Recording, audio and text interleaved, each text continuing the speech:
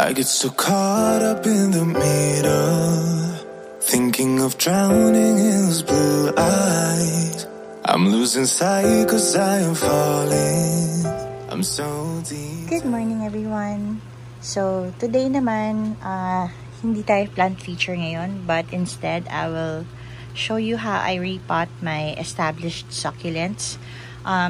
This one is my Grapto Petalum SP. This one has been with me for more than a year, and as you can see, shallow pot lang siya. And then super healthy naman niya, and I love her so much. Super favorite ko to. Kaya actually medyo kabado ako sa kanya. Bakit? Kasi recently I noticed ang daming dried leaves niya sa bottom, no? Wala naman siyang sakit, walang issue sa stem. Pero napansin ko kahit nag-water ako every couple of days, I think mga nasa every 4 days na ako ng water sa kanya. Pero still, marami pa ring dried leaves. So, ang feeling ko dito, baka root bound na siya. So, hindi na siya masyadong makatake up ng nutrients. So, gumagamit siya ng leaves niya, no, to drink. So, if that is the case, then I would have to repot this already to a bigger pot and a slightly deeper pot. So, I'm gonna be using my terracotta pot for this one, ano. Anong soil mix ang gamit ko? Ito, ginawa ko siyang extra gritty. Tapos, cultured soil to, na nilagyan ko ng maraming akadama and kanuma. So, very dry soil na siya. I'll show you how I do it para at least you have an idea kung anong itsura kapag root bound na yung mga halaman. This was potted before pa, no? So, matagal na talaga siya sa pot niya. Kaya, I think it's time. Ayan. So, let's start. Ayan. So, first, I have to remove the toppings. Meron kasi siyang parang mga glass toppings before, no? So, tanggalin ko muna yan para pwede ko pang gamitin ulit. I'm just using a knife. Whatever it is na nakuha ko kanina. And then gently pry off the glass toppings. Ito yung mga part na mahirap, no, na gawin kapag meron kang mga toppings na ganyan, and then kailangan mo mag-repot.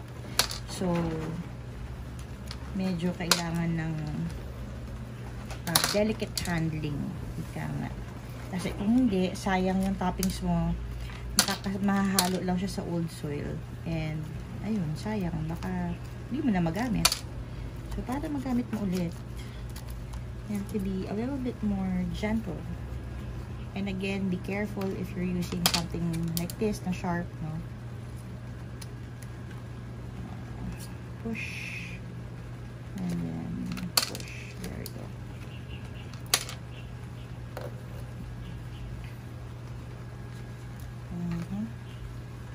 Ayan.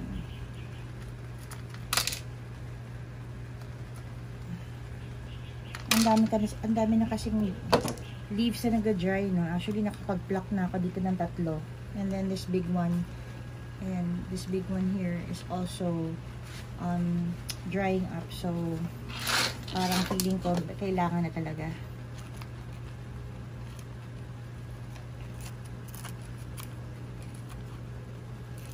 Sobrang iba itsura niya nung nakuha ko to. And this is one of the the rare ones kasi SP siya. So na-hybridize lang siya ng Korean supplier and then binenta. So wala pa ako nakikitang ganito. Kaya kapag mayroon kayong Grapto Petalum SP, sa akin galing yun. Ako lang yata ang naging source itong Grapto SP. Well, this look kasi marami namang pwede maging Grapto SP, no? Kasi nga SP siya, so unnamed. But this specific look na mukhang opalina na mukhang amethystinum, parang hybrid siya. Kaya, yan. Sa akin lang galing yan. And then this time, I'll be using a prying tool to remove it.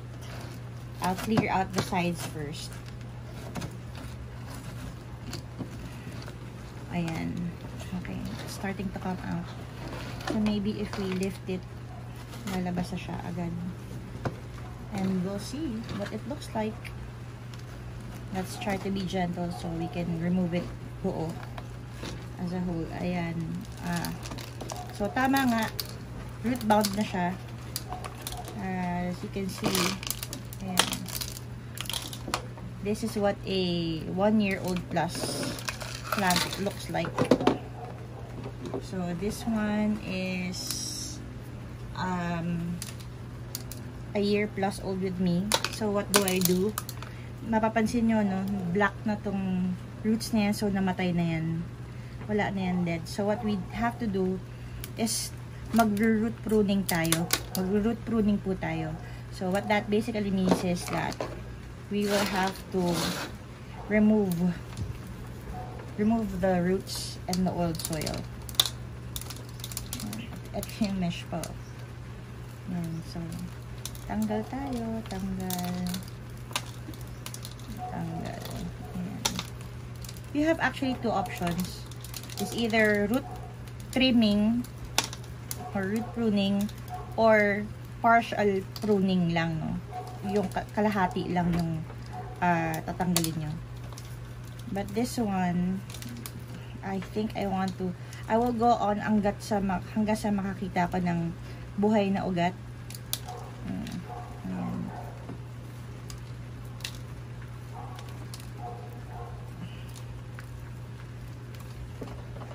Yeah. Kasi buo na siya, no? Ayan. Sa ilalim din. Ouch, let's check. Maganda siya kasi walang signs of pest. So, this is the best time to also check, no, kung may peste sila or wala. And then, I actually give it a good sniff. Kung amoy healthy siya. Kasi iba yung amoy ng fungus. May fungus, no, mabaho siya. But this one smells really good. Smells earthy. So, it's fine. Oh, there's a leaf propagation here. Diyan ka lang. And then, tanggalin mo na rin yung mga dead leaves. And then, again, mag-stem check ka na rin. Ayan. So, let's check the stem. The stems are really good. Walang sign of rotting or any signs of fungus. Ay, may tanggal. And then, pag may mga kumakalas sa mga leaves niya, i-leaf propagate na lang natin. Ano.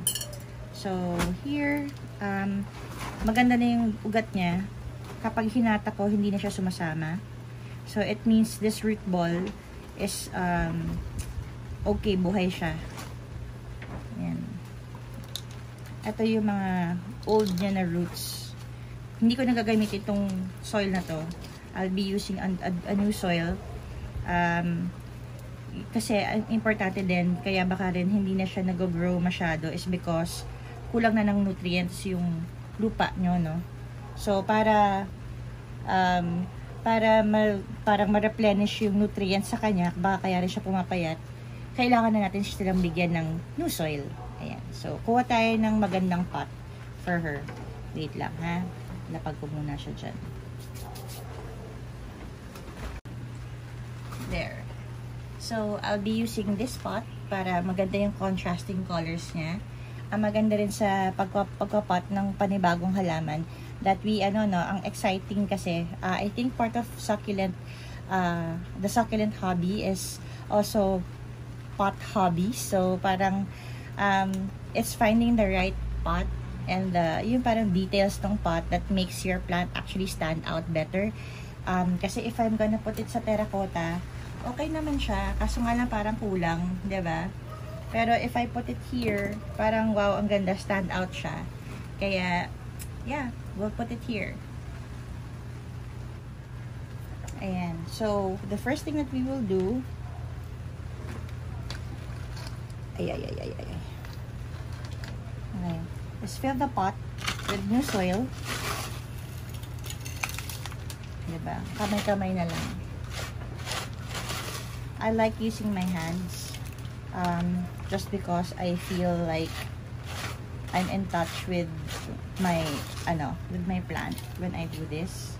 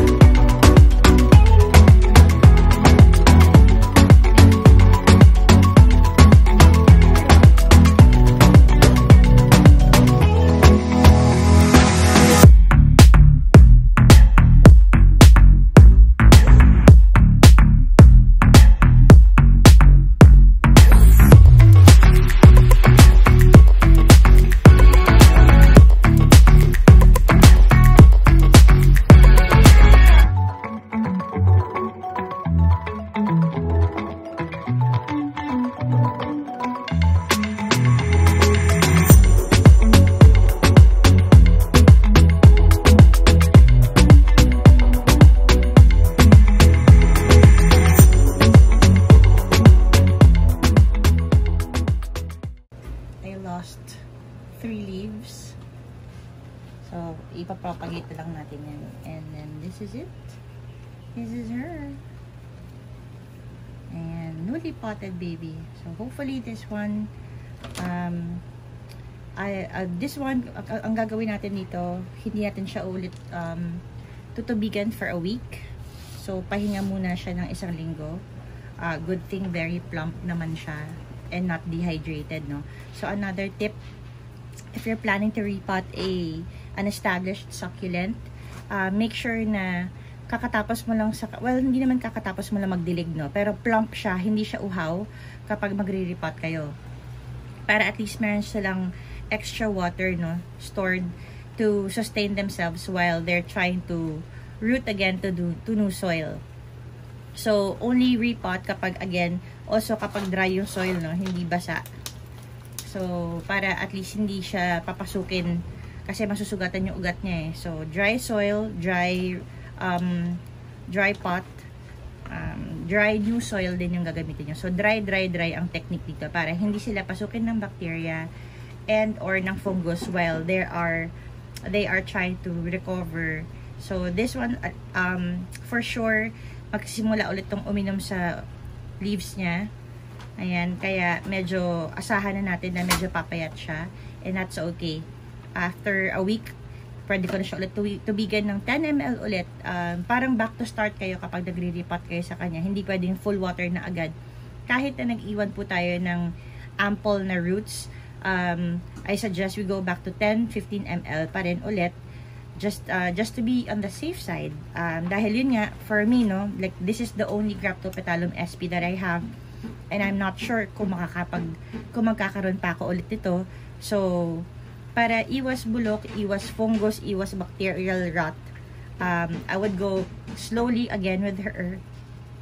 Same with the sunlight, no? Hindi ko siya idediretso sun. So, ilalagay ko muna siya sa bright area. Hindi bright shaded, bright area lang.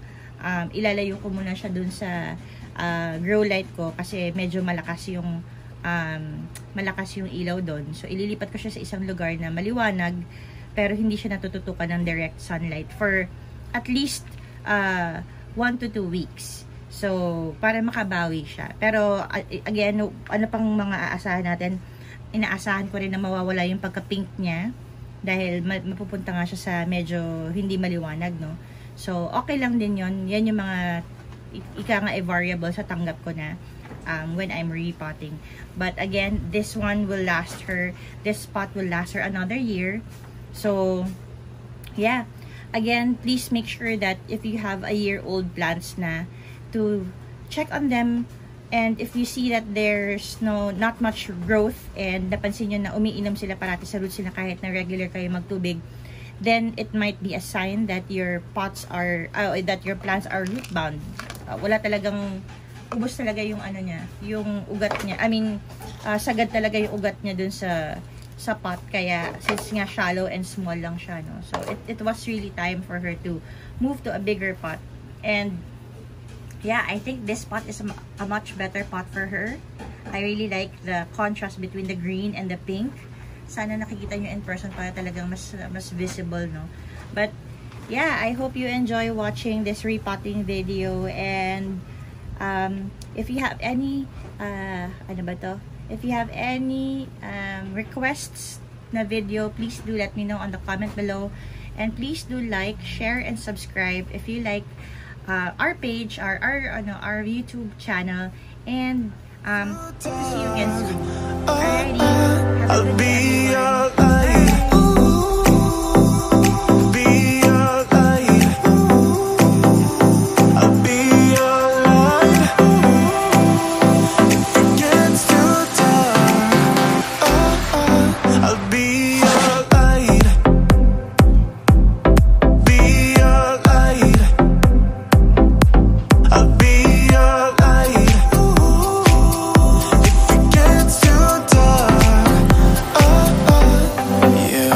Carry all that you've got.